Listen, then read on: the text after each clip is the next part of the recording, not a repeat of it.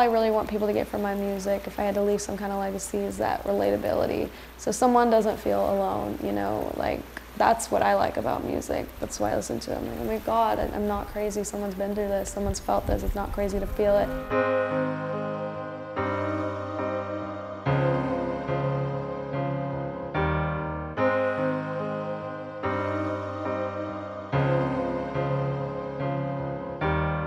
Hi, my name is Jade Nickol. I'm 19 and I'm a singer-songwriter/musician. I am currently with State Fair Records, a local label in Dallas, and I just put out my first EP back in June of this year.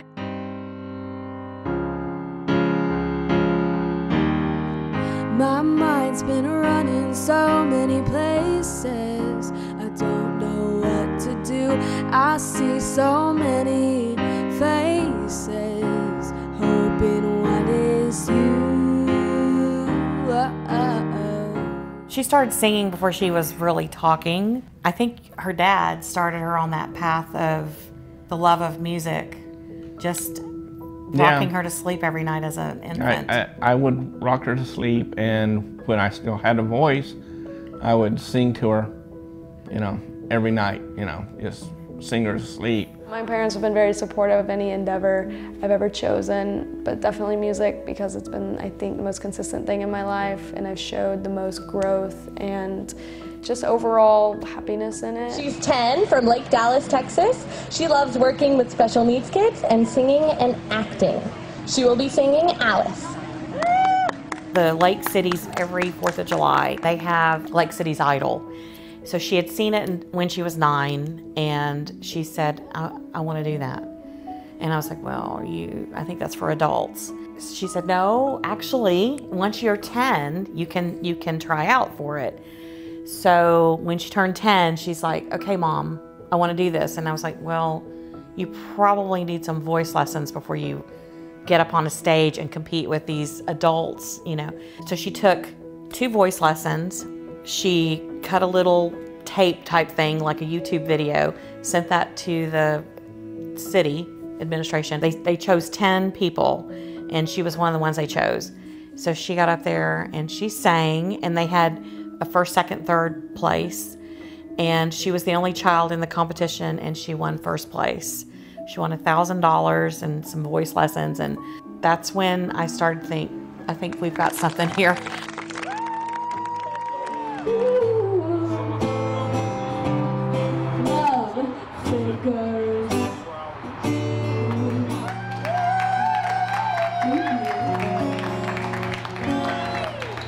Right before my junior year was when I went to my first open mic at LSA in Denton, and I was super nervous. I had my piano, because I was back when I only was playing piano, and I lugged it up those stairs. It was one of the first times I ever played for an audience that wasn't necessarily my parents or other parents. It was for actual audience, like people from random places, and it was so fun. I got really good feedback, and I was like, I want to do this more. Summer after my senior year is when I met with State Fair Records. They heard me at a little pizza shop in the West End. I had never been to this open mic. I had never met the host, who is now a really good friend of mine, but it was the first time I ever met him. I was doing it because I wanted to get more into Dallas. It just so happened the producer of the label happened to be there, heard me sing, and like I said, slapped down his card as something out of a movie. Just, you know, call me, I'm with a label.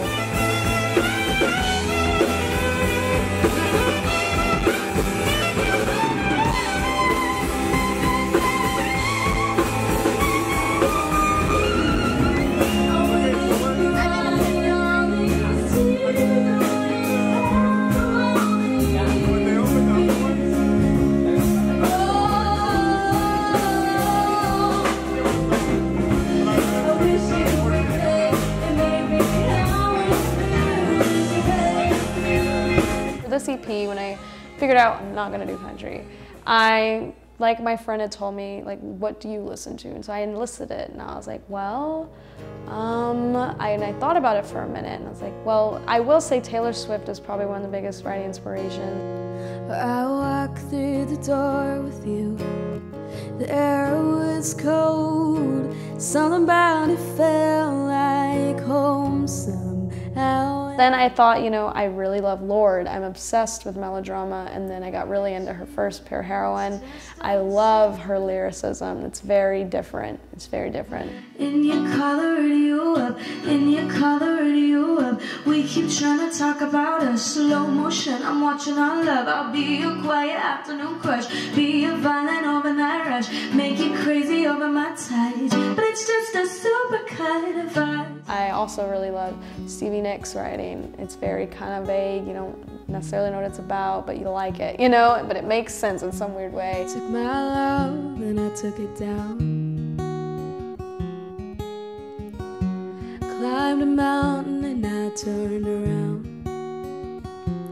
And I saw my reflection in the snow-covered hills of a landslide bring me down. And then I got really into Billie Eilish. I'll sit and watch your car burn with a fire that you started in me, but you never came back to ask it out. Go ahead and watch my heart burn with a fire that you started in me, but I'll never let you back to put it out. There's these more edgy artists, I guess, that I always listened to. So I started to definitely get inspired by them. And so my songs, they tell a story. And every song, and I'll tell everybody this, I've told many people in different interviews, like the EP, there's 5 songs, 4 out of the 5 are about the same person. And it gave me a lot to write about, from different perspectives, different times in relationship, different closeness periods we had gotten, and different feelings I had felt. And so I really like telling, I guess, the same story in so many different ways and perspectives and attitudes. I kind of like the contradiction of I'm this little 4'11" girl from this small town in Texas, and I sing, but I'm singing about these topics that are very controversial, very out there. And I like that kind of contrast or contradiction in a way. I want that to be me in a way, some edge.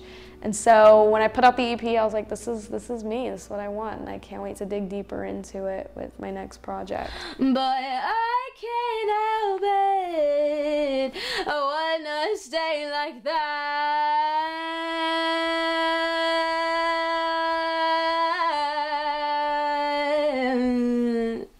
If she's not sleeping, she's doing her music, you know, and she's really driven in that. Yeah, she's a very driven person. Like, she would come in from school, drop her books at the door, go straight to her bedroom, and she would do an hour or 2 of piano, an hour of guitar, and then around 10 o'clock at night, she'd come in and say, okay, I'm gonna do my homework. Can somebody help me?